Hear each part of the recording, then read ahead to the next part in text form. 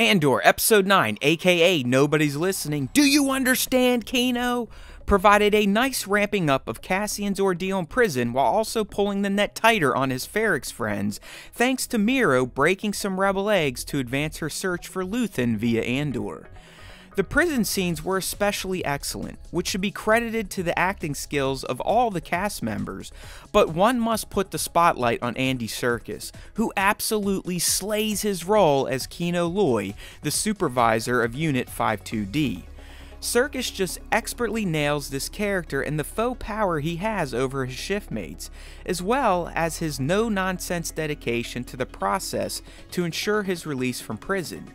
Early in the episode, Kino wants nothing to do with the idea of escape, and Andy does a fantastic job at showcasing Kino's annoyance over Cassian's questions, and the general unrest his shiftmates show while they learn about some problems taking place on Level 2. Andy then, with just his facial expressions and one simple line, completely changes the tone and feel of Kino upon learning from the doctor that prisoners aren't actually freed anymore. They're just recycled, which finally cracks the veneer of his closed-eyed dedication to the process, and clearly sends him on a path to find his freedom and that of his shiftmates through escape. Andy's performance as the episode closes is perfect, and one of the reasons this episode hits. Generally though, this episode just did a great job at progressing Andor's various plot lines and allowing for more character growth. Miro in particular seems to be embracing her new role and power because she is quickly becoming a pretty awful Imperial, even though when we first met her, we were sort of meant to feel bad for her and the way the ISB treated her. Now, she seems drunk with success and completely comfortable being a piece of crap. So her Imperial career is advancing brilliantly, and it has been unique to watch. Just when you thought she'd be a sympathetic female figure, you realize that she's just as deranged as other Imperial loyalists, and that says a ton considering Bix reminded us that the ISB is filled with the worst of the worst. This episode definitely did its job playing the middle act role, so all of the nuance set up in the prison, on Ferrix, and on Coruscant will all surely lead to a tension-filled nail-biter next week as this particular story arc comes to a close and moves Andor towards its 2-episode finale. How about some top moments? The opening scene between Miro and Bix and the subsequent A New Hope torture homage definitely stood out in this episode. As previously mentioned, it showcased just how determined and evil Dedra Miro truly is. The writers did a bang-up job early on in the season making her a character audience could somewhat sympathize with due to her situation with the ISB, because she seemed bullied by her peers and her points of view were heavily ignored. Now that she has been given a long leash and has scored some brownie points, you can really start to see her for who she is, and that's just another fascist helping the Empire keep its boot on the throat of freedom throughout the galaxy, and she seems to enjoy it.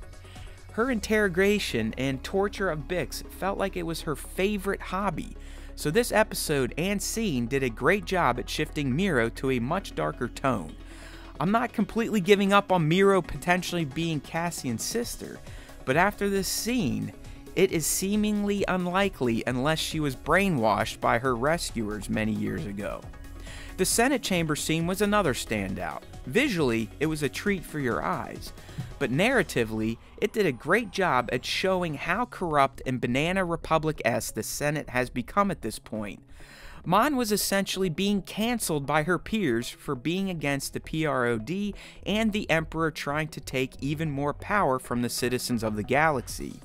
While some senators clearly still supported Mon, the majority did not, and this scene served as another reminder to Mon that while frightening and dangerous, her commitment to the rebellion is the only way forward to restore any sort of democracy to the galaxy. Sticking with Mothma, her scene with her newly revealed cousin Vel Sartha was also a scene worth diving into. If anything, we got more backstory and insights into Vel, who is another Chandrilan and a relative of Mon Mothma. Vel mentioned an oath that they both took, which I'm assuming is to the Circle, and they made it seem as if Vel may have been the person to recruit Mon into the circle and meeting Luthen in the first place. This type of lore is key because it helps to tie legacy characters deeper into new ones like Vel and Luthen, so hopefully we get even more insights into how they all became connected and united in rebelling against the Empire.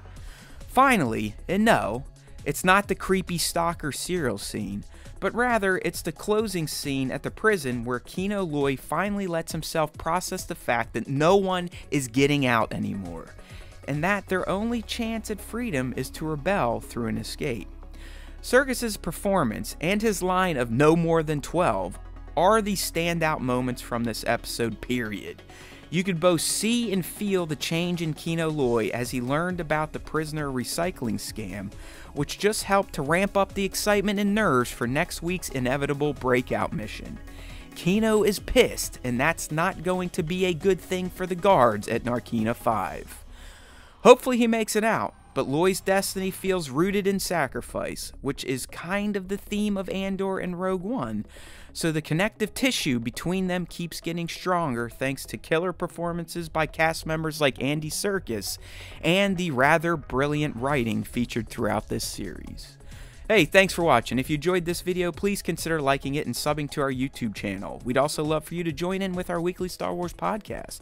So use the links in this video's description or head to StarWarsTime.net to subscribe to the platform of your choice. There's always time for Star Wars time, and remember, if you listen to the Star Wars Time show, the Force will be with you. Always.